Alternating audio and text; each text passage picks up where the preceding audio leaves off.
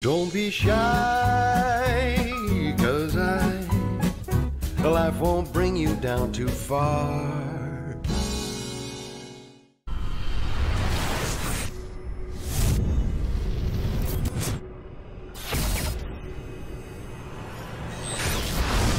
Oscar BEVIS for IFL TV in association with MTK Global here in Rotherham, Leeds, Barnsley way, somewhere. But we're in holiday and we're in the MTK fight bubble, joined by Ryan Walker and Mickey Amoo. How are we, boys? Yeah, I'm good, man. Ready. Yeah, all good. The work's been done, you know what I mean? It's the final touches now, so they're done away in as well, so everything's done. More than ready. This was, I suppose you could say, a fight built on social media. It was a bit strange. I saw an interaction, obviously, you saying to Sonny that you felt he was ducking you and you offered him out. The whole Superfly Bantam thing come along. Lee Mcgregor and Sonny get on well. Let's take it to Bantam. Blessing and a curse, social media. But it worked this time. You got the fight. Yeah, I mean, it's a big fight. I mean, originally I was trying to get Sonny Edwards. He didn't want to fight me, avoided me. And then Lee Mcgregor popped up. And then I said, yeah, I'll take that. So I'm here to fight anyone my weight. So he's my weight, so I'll take him. And he's the champion. They didn't want to put the titles on line for this fight, but that's no problem. We'll rematch him for the title. Once we beat him, we'll get the title for it.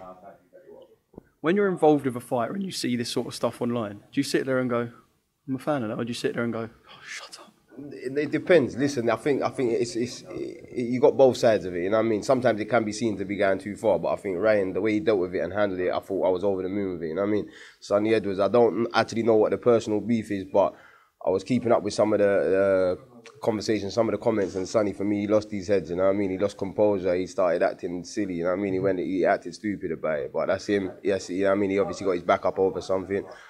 But Ryan, like I said, I'm happy the way he composed himself. If I'm training a fight, if I felt that they was acting stupid on social media, I'll pull him up and say, listen, you're going too far with it, you know what I mean? But at the same time, if you're building a fight for yourself, then it's good business, isn't it?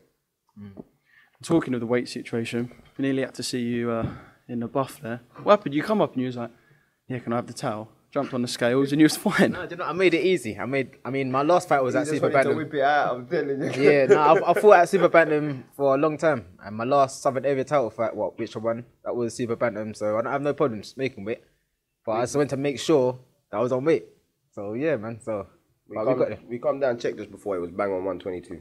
Bang on 122. So obviously you come back, that was about 20 minutes. You know your body's still gonna dry out a little bit, but obviously you just didn't want to get on the scales and have to jump back off and do all that process. So I think better safe than sorry with that one. And the best thing about it as well, I was able to drink and eat a little bit in the morning as well. So there was I didn't have to kill myself to make weight. I didn't have to wear sweatsuits and all of that. I just made it naturally, and I've been eating healthy and everything's all good. So I'm ready, man. I've already seen a lot of Ryan, so I'm glad he didn't have to strip down and get naked, you know? Thankfully, we didn't have to see that then, yeah.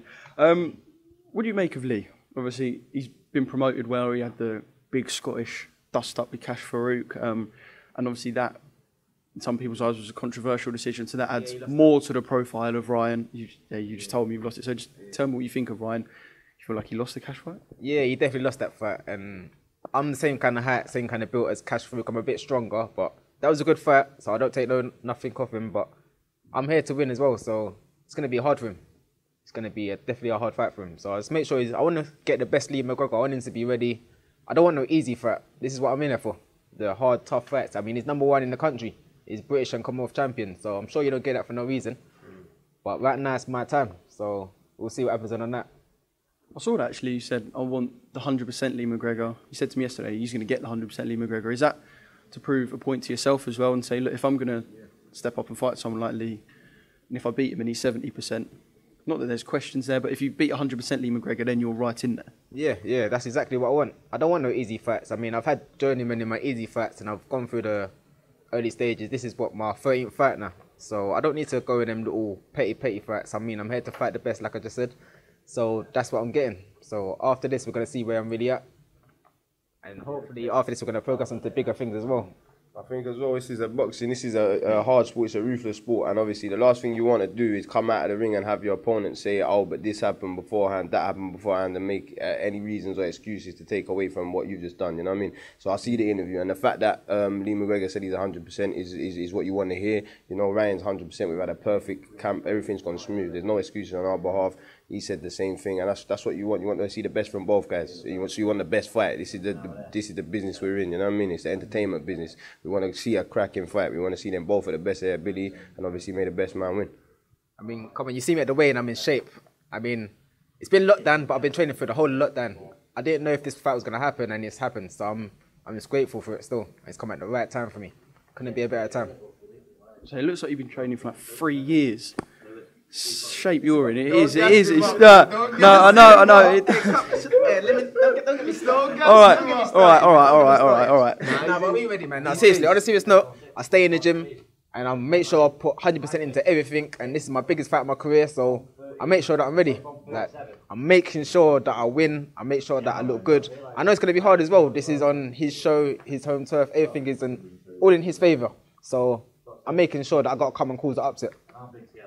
As a trainer, is punch power important then? Because like you said, you're on his home show. You're going to beat him. You could have to stop him. So is that something that you've been working on? Or I'm not going to say you weren't working on punch power anyway, but you know what I mean. Yeah, listen, we work on everything, you know what I mean? As a trainer, it's my job to cover all avenues, you know? And I think personally, Ryan's record doesn't reflect his true punching power, you know what I mean, in terms of the stoppages. Sometimes it's hard because the journeymen obviously are there to last, they're there to get the rounds in, and they don't come out and open themselves up, so they're hard to stop. But this is what's exciting about this fight here, because Lee McGregor's a game fighter, he's a hungry fighter. Personally, I like him as a fighter, he brings an exciting style. So we're going to see, I believe, Ryan's going to land punches, you know what I mean? So we're going to see what his power is about.